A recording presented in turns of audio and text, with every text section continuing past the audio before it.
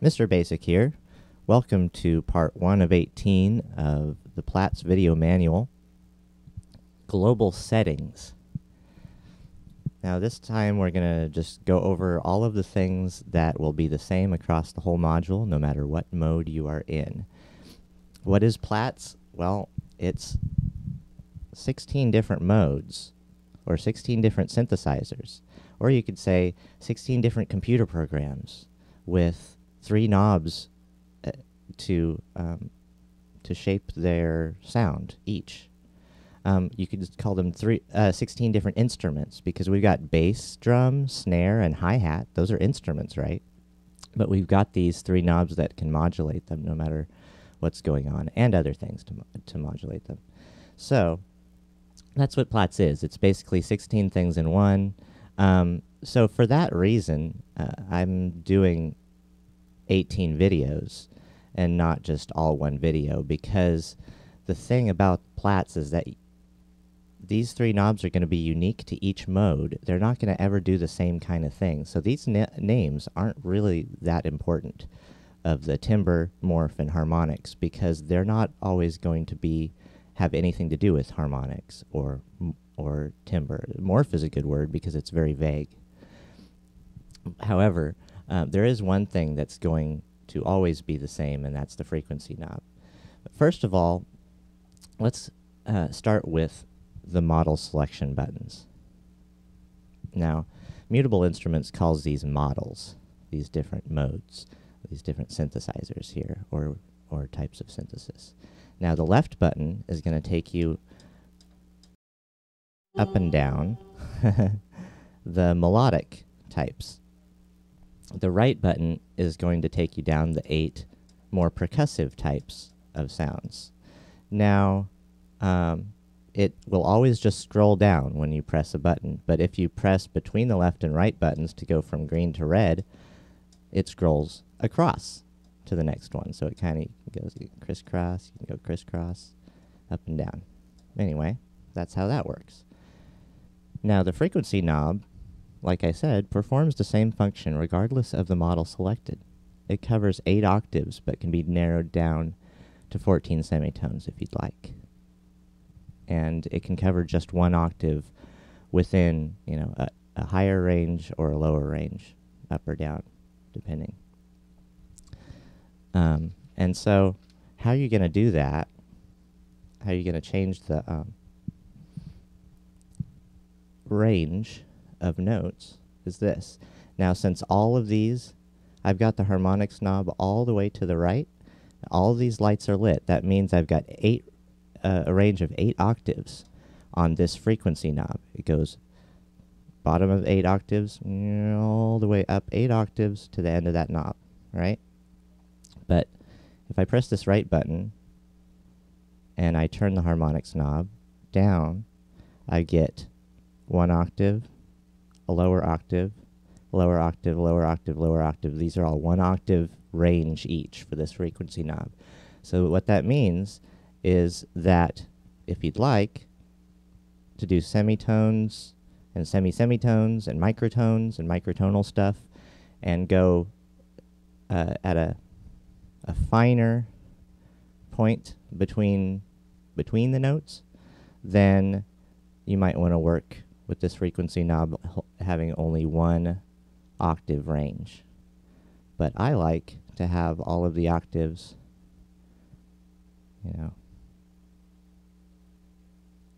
to work with. But hey, if you want to further tune and you want it to be easier to tune by turning this knob, then you might want to put it into a finer form that way, with the holding down of the right button and of the turning of the harmonics knob. That's how you do that, right? Okay. I always keep it at 8 octaves. Now, the harmonics and timbre and morph knobs functions vary depending on the model selected, like I said. They completely vary. So you just have to learn them. This is why I'm doing 18 videos. I'm doing a video per mode and a couple more, including this global video. So, down to the attenuverters, these three. When left unpatched, they modulate Plaits' internal envelope generator. So Plaits being its own whole voice system, it has its own internal envelope that it uses, right? And these modulate the envelope. This will modulate the amount of envelope at frequency modulated levels. So it'll make a higher envelope or a bigger envelope, bigger envelope, bigger envelope up into spacey types of noises, right? And so that's what it'll do if nothing is patched into these three patch points here. You see the line going to each one? All right. But when the CV is patched into these, they become attenuverters. Amount of CV going in to this can be, it doesn't recognize it at all, a little bit more, or negative. They are attenuverters. And that's what they do when you've got something patched in there. Now, if you've got the envelope set on something already, unpatched, and then you patch something in and you change it, that envelope is not going to change. It's going to change the CV of whatever you got patched, and that envelope, that internal envelope of Plaits, is going to stay the same. Okay?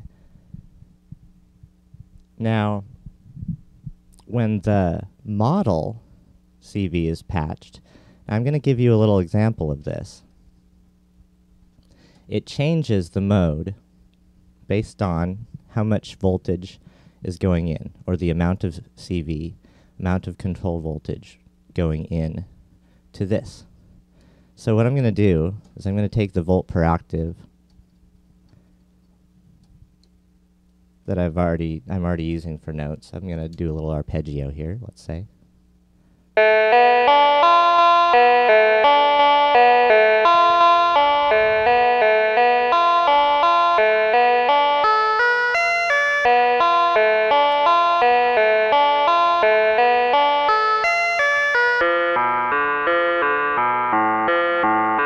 Okay.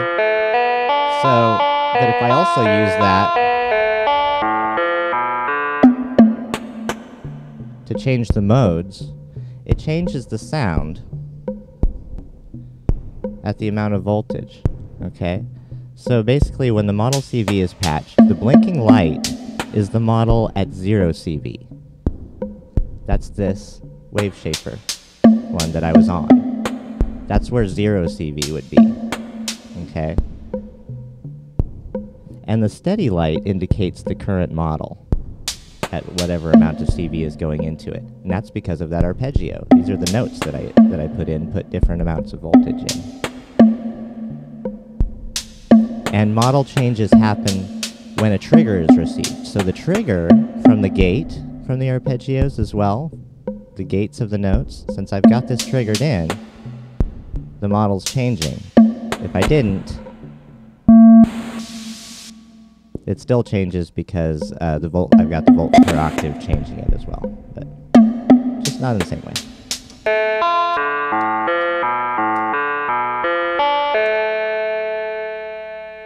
Okay, so there's that.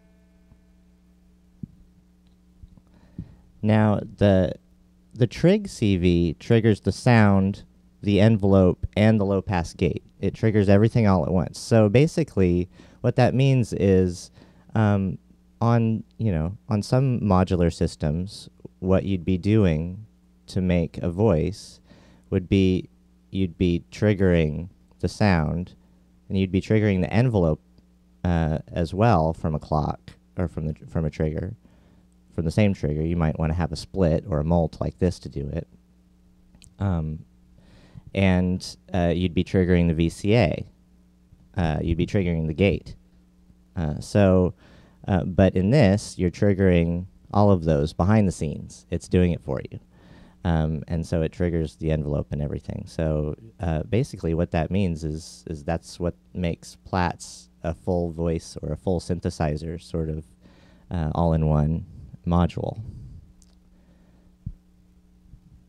Now, the level CV here is for the low-pass gate. Now, this has a low-pass gate as opposed to a VCA on it, although it can be just a regular VCA, or it can be a low-pass gate. And you can do that by changing some parameters in here. So,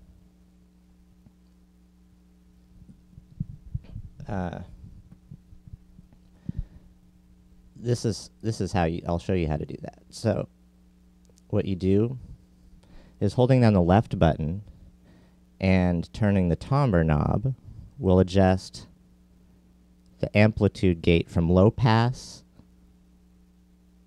filtered amp to regular amp.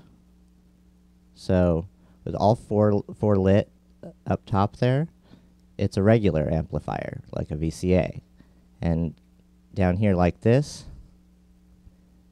it's a low pass gate, right?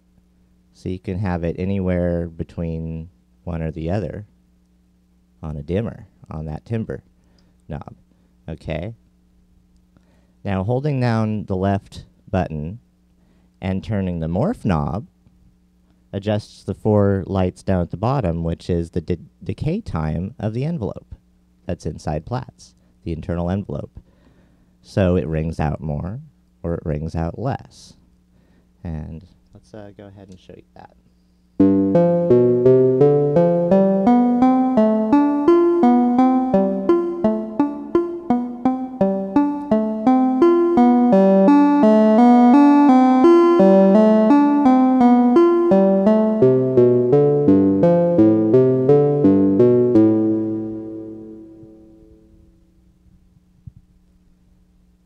So these values will remain the same across all the models. This is a global setting, for these, because the envelope is for the entire Plaits module, and it's not going to change when you change the modes.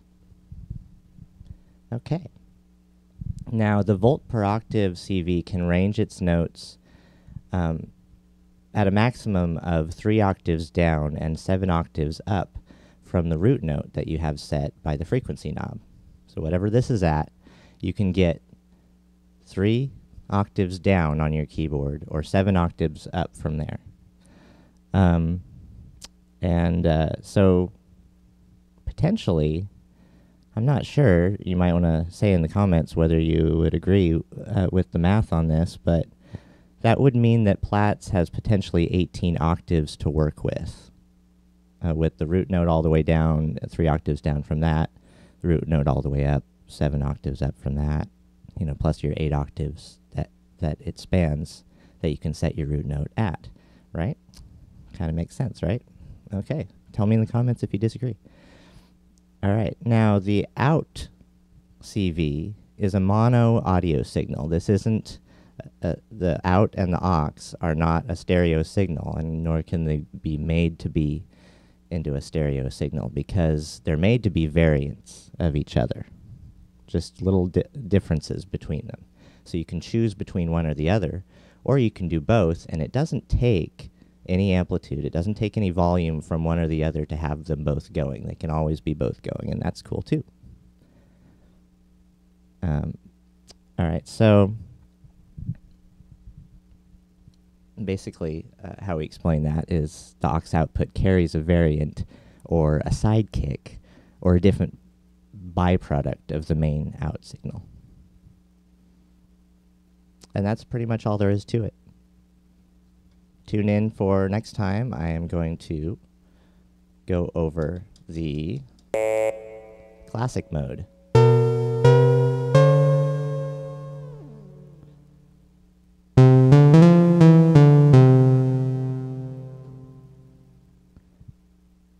Thank you, and I'll see you soon.